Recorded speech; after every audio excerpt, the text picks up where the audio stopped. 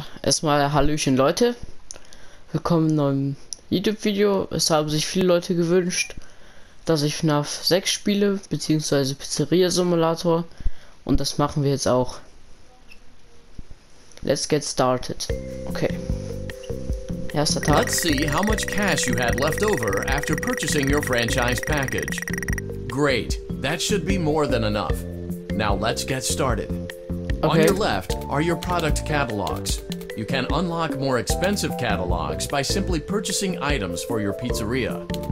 Use the arrows in the bottom right of the item window to browse the products for each catalog.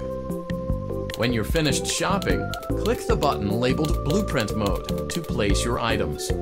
You can switch back and forth between Catalog Mode and Blueprint Mode as often as you like before opening your doors to the public. When you're ready to open your restaurant for business for the day, click the button labeled Finished in Blueprint Mode. Give it a try and do some shopping. Okay. Gut, das mit dem Pizza geben, das ist leider nicht aufgenommen worden. Aber auf jeden Fall, wir haben kein Animatronic. Aber Werbung. Komm, akzeptieren wir das mal, weil wir kriegen dann mehr Geld und dann kaufen wir uns nochmal ein Item. Ich glaube, es mal erstmal diesen Ventilator, keine Ahnung, was der macht. Items habe ich auch nicht. Wir könnten jetzt unsere Location upgraden, aber das machen wir im nächsten Video. Wir tun jetzt einfach mit der ersten Nacht starten, sage ich mal. Your restaurant is now officially open. Awesome! That doesn't mean your job is finished, however. You have a lot of work to do while patrons eat their pizza in the other room. From your terminal, you have supplies to buy, papers to print, and repairs to make. Once you've taken care of all the items on your to-do list, you can log off for the day and get out of there. Money for supplies and repairs comes out of petty cash, so don't worry about it coming out of your pocket. We've got you covered. The only money you have to worry about is if you choose to upgrade any of the equipment in your office. Now, onto other matters. Something to be aware of is that the ventilation system and your terminal are pretty loud and may prevent you from hearing things in adjoining air vents. That won't be a problem if there is nothing in the vents. However, if you feel that something might be in the vents, you have a few tools at your disposal to protect yourself. You can shut off your terminal and the ventilation system at any time to decrease the amount of attention you are drawing to yourself. Also, shining your light directly into a vent will most likely prevent anything from jumping out. You also have 3 tools available from the terminal itself. There is a motion detector, an audio decoy, and a secondary ventilation unit. Keep in mind, however, that you can only have one of these active at any given time. Now get to it. Simply log off when you've completed your tasks for the day, and you can go get some coffee. Nice.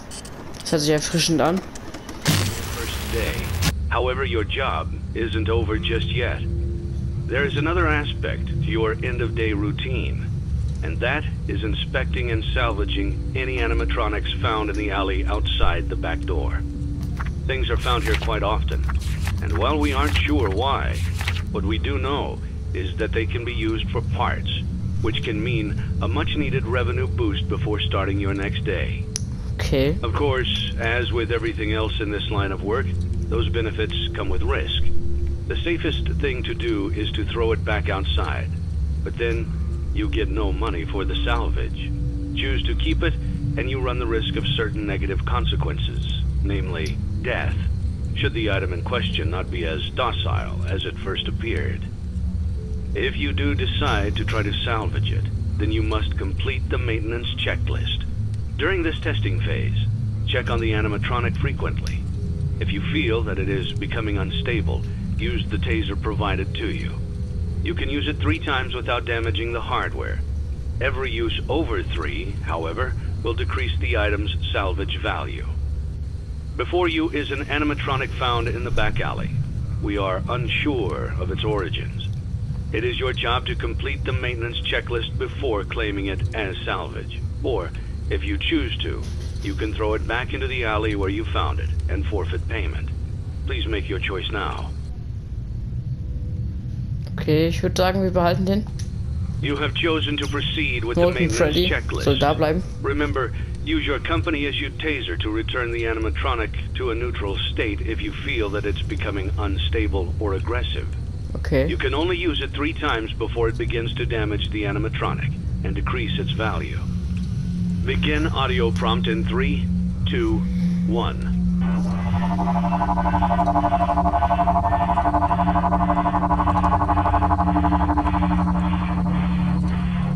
Document results. Er hat sich bewegt. Begin audio prompt in 3, 2, 1.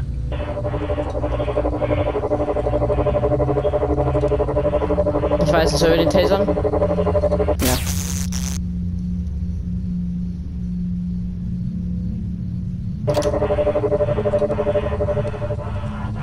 Document results. Begin audio prompt in 3, 2, 1.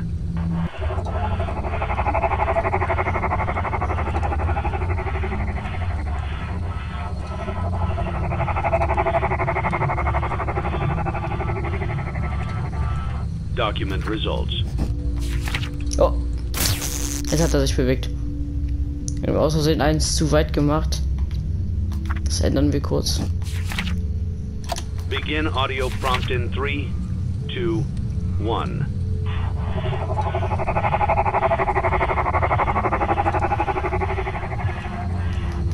Document results. Er ist schon wieder bewegt. Begin audio prompt in 3, 2, 2, 1.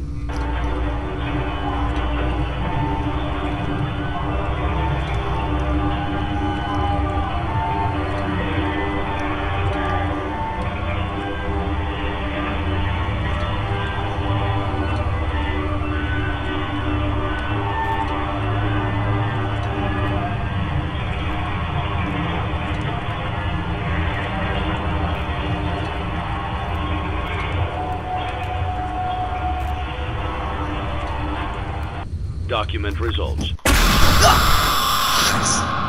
Oh, fuck. Oh nein. Mist. Wir hätten ihn tasern sollen.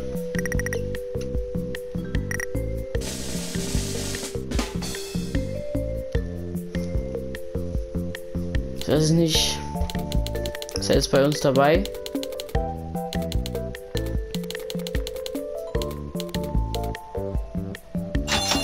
Ah, wir haben das nächste freigeschaltet.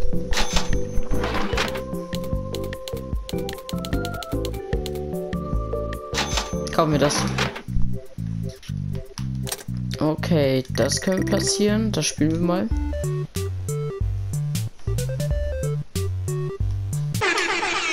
Oh yeah. Easy win. Und das spielen wir auch mal.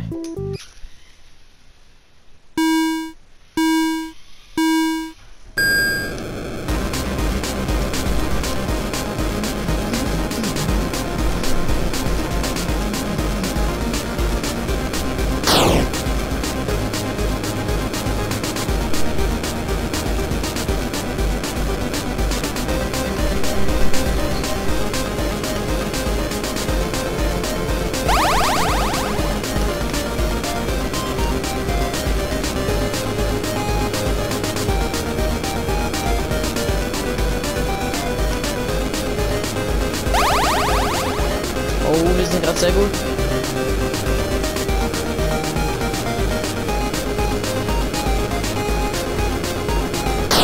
Oh nein.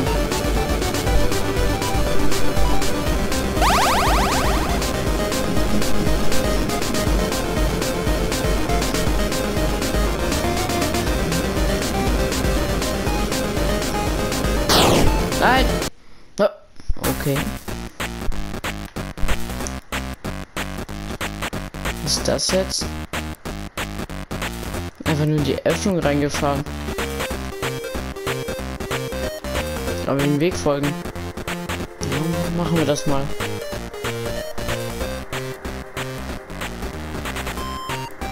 Okay, das können wir nicht lang fahren.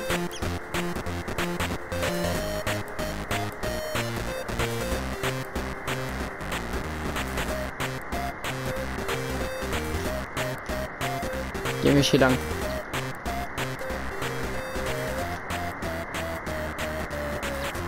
Okay. Wir sind ein Bananentyp und wer ist er? Come on, you know you can't be here. Don't make this more difficult than it is to be. Okay, der will uns nicht reinlassen in sein Restaurant oder so. Kann ich mehr in unser Auto rein? Ah, das ist unser Auto.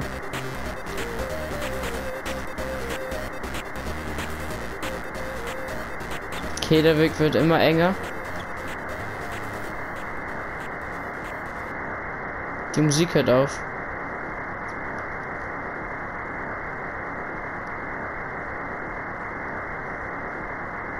Da ist ein Haus. Wir können nicht hoch, wir können nur geradeaus. Jetzt können wir.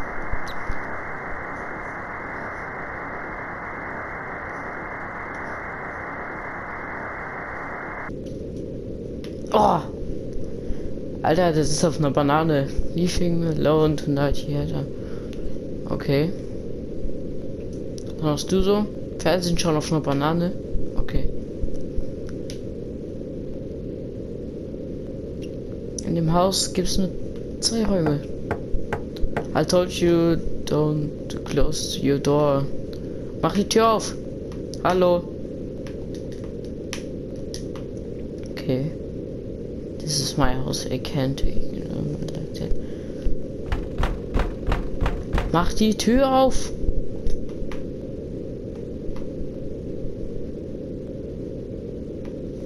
Ein Weg von draußen. Ciao, Bananenjunge. Wie von draußen. Kann ich irgendwie ins hinter das Haus?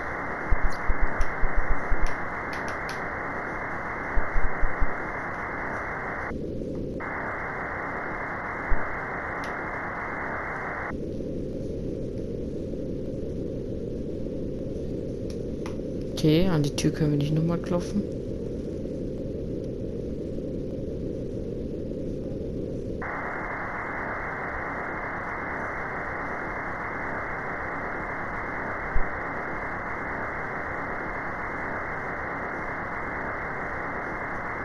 Ah. Ach so. Mülltonnen.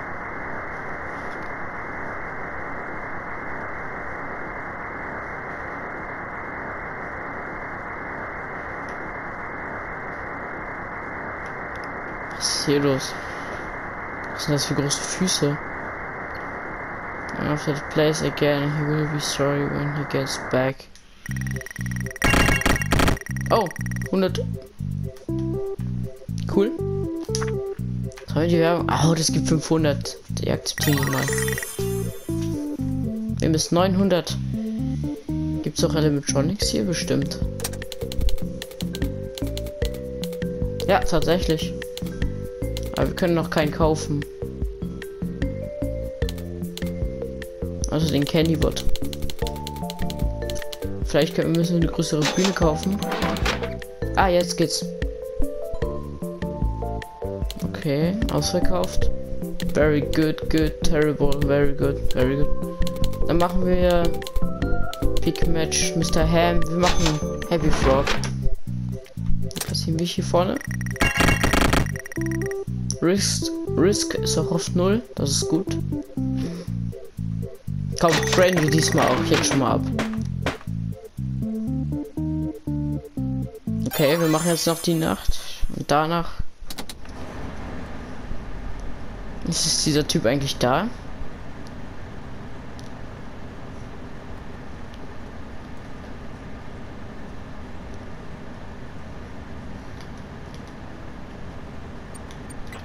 Anscheinend nicht.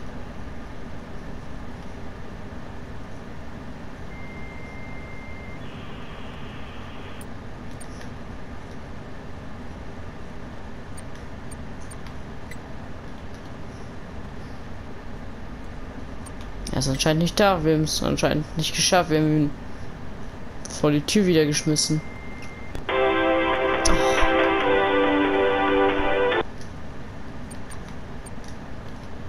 Also wir scannen noch einmal. Okay.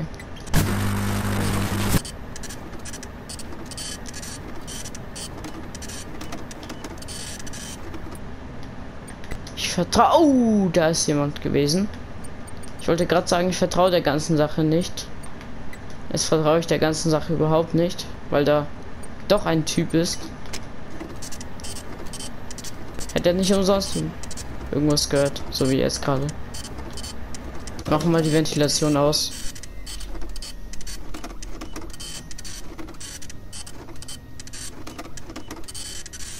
Den PC machen wir nach der Challenge auch aus. Ventilation wieder an.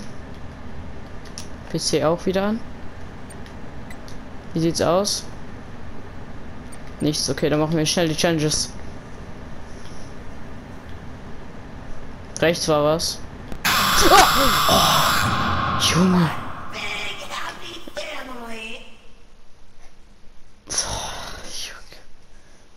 So schlecht.